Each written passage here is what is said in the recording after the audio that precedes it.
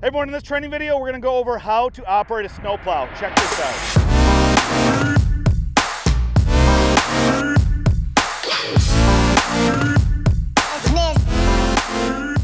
Hey everyone, today we're going to be going over how to operate a snowplow on a truck.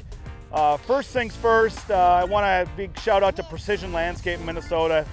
They helped us out by letting us use one of their trucks. We got a practice area. I encourage anyone that's new to this, you've heard in other videos, you're not gonna watch this video nor any other video and be really good at operating a snowplow in a truck. It's all about just seat time. So I highly recommend getting out. We've got a practice area at this mall that we were able to use. So we're gonna go over the basic controls. I tell people up front, I'm not an expert. So this will be more of an entry-level video. So let's go ahead and go over the controls. Okay, so today we're going to be going over a pretty standard snowplow on a truck. We're using a Western V-Plow. A lot of the controls I'm going to go over today are pretty standard. You know, different plow styles, you either usually have a V or you'll have the straight blade with the wings on it.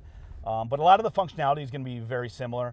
With anything you're starting out, if this is going to be an entry level for someone doing this brand new, I can't stress enough, get in that snowplow before you actually have to use it for an event, a snow event. You know, you don't want to be learning on, I'm all about learning on the job, but not when you're in the middle of a snowstorm. So we have a great practice area to use.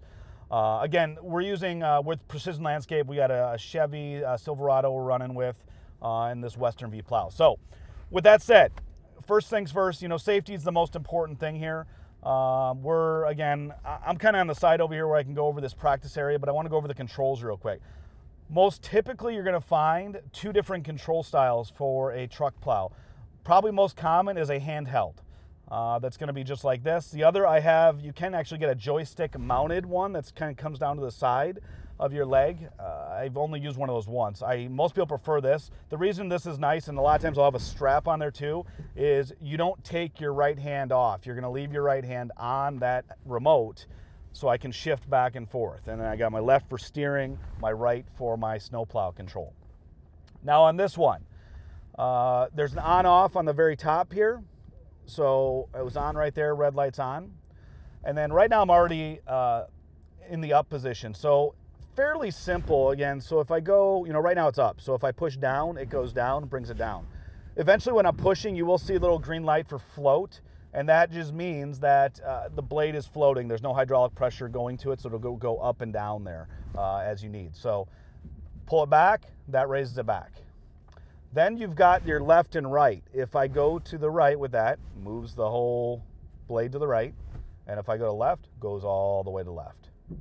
Now, these blades, they will stop on their own. So you don't have to feel like you're going to hit a stop where you have to manually do it. They'll go back and forth on their own.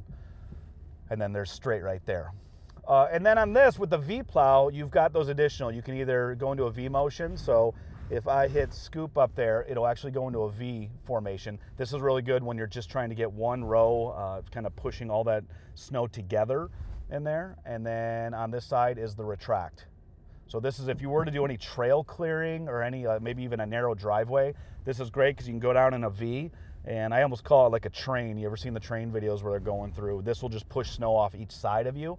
Not really practical on a commercial job. It would be more of, you'll see a lot of the city trail guys running down trail paths, because if it's about the width of your truck, that's perfect formation. You just go down once, push it out both sides evenly. And then bring it back to straight. And then finally, there are manual ways to control each of your wings. So you got your left wing and your right wing. On the Western plow, if you push it there, it goes forward.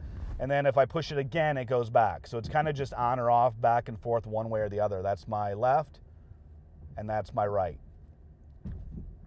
So that's if you need to get particular on one side of the wing or not. Now, a couple things here. I'm going to straighten it out here. Typically, when you're traveling, you're going to have this blade up, and then you often want to have this at a little bit of an angle. That allows some airflow to come in. You know, the radiator in the front of the truck, you still got to get airflow into that. So if you're at a little bit of an angle, it pulls that. It'll still allow access in there. And plus, if you do end up hitting anything, you just got that one little corner down there. It's a little bit safer when you're driving with it at an angle versus straight there. So those are the basic controls. Other than that, the truck is, you know, standard. Usually you're going to be running in 4 high. You know, if you're really pushing a lot or in your slower speeds, you can go to 4 low, but typically you're just going to be in a 4 high formation. So those are the basic controls. Now I'm going to go over what it actually looks like to plow. Okay, now that we're ready to plow, first things first, safety, obviously. Always make sure you have a seatbelt on. If any of you guys have plowed before, you just never know what you're going to potentially hit, and that can mean an abrupt stop. So you want to have that seatbelt on. I know a lot of guys that get going, they just are in and out of their trucks. They don't even think about it, but you got to wear a seatbelt in these things. And then two, the biggest thing we're going to have a top mistakes, or for new operators, what the top errors we see. But I will say the number one is just know where you're plowing. You have a plan in place, know the site, no obstructions, things like that before you go out there. Now, typically for like a V-plow like this, and for any commercial lot, you're going to just do a windrow where you're going to figure out where the plan is, where all the snow goes. But a windrow is basically when it goes at an angle, the blade, and you just keep pushing it over. The V is going to take material and just push it forward. When you're doing the windrow, you're basically with that blade angle, you're going to keep pushing that material over to whatever direction you're going, and you're trying to pull it away, obviously, from if there is a building or anything like that. The other thing you want to, when you open up for that, usually I've already done it here where I've kind of cleaned out a spot. So I initially go this direction where I'm going to be backing into for the windrow. So I did about 4 passes here, whatever the width of that truck is. So you'll see I have an opening here. So now that was already cleared out. Then I'm just lining up for my lines here.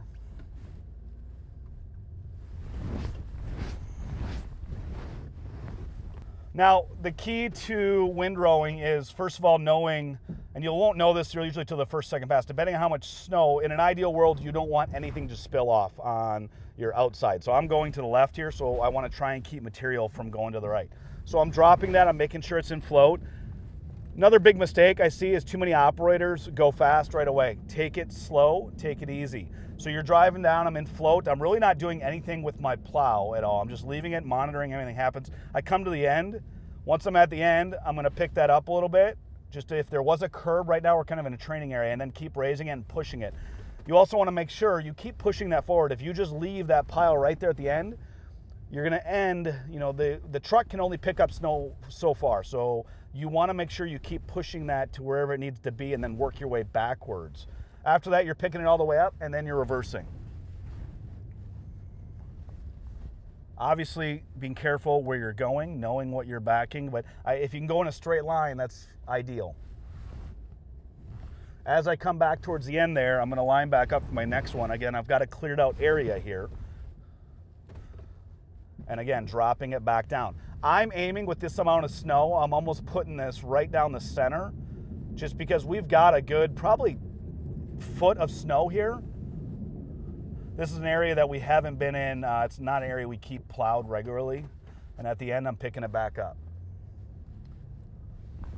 As you back up, and I can see it, even going at half, I spilled material off the side. So that's where, if you see that, don't worry about it. That's just an adjustment you need to make.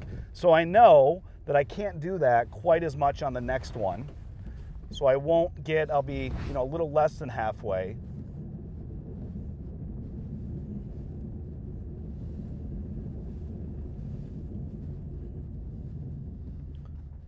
And I'm still, again, this is an area we don't plow regularly, so we have a lot of snow here. Now, let's say I did a couple of those, so I'm going to keep pushing the windrows to that left side there. I will say, and the way I set this up, you want to be, one of the other things in having your plan is understanding your winds. So today we're actually having a lot of winds, so using that to your advantage. Right now, the winds are actually blowing to the right. So it's a little counterproductive what I'm doing because I'm plowing to the left, but it's going to keep blowing over. So in an ideal world, if I could try and coordinate that, you want that wind to be going the same direction. It doesn't work out all the time that way because I'm actually trying to pull snow away from the center islands here. Now at the end of this, I'll show so I had some spillover. In an ideal world, you don't want to have that at the end. You don't have to redo it, but when you have a lot of snow like we have out here right now, you're going to have that. This is where that V formation comes in. That's where having that and just aiming for that right down the center.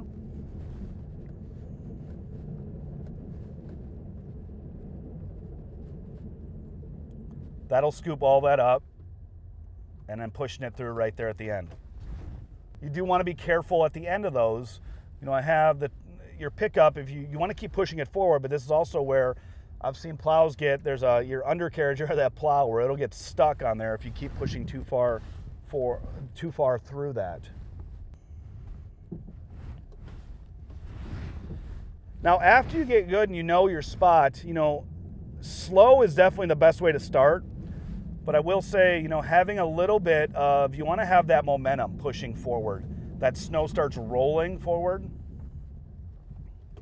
So that's, as you get better, something you will, you know, hopefully pick up a little bit of speed on there.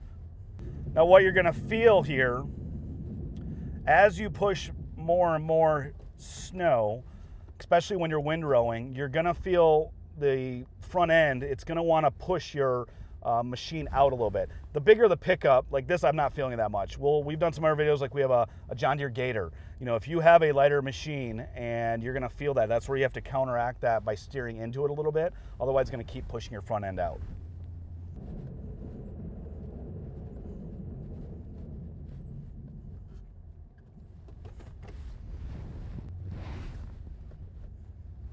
That's good.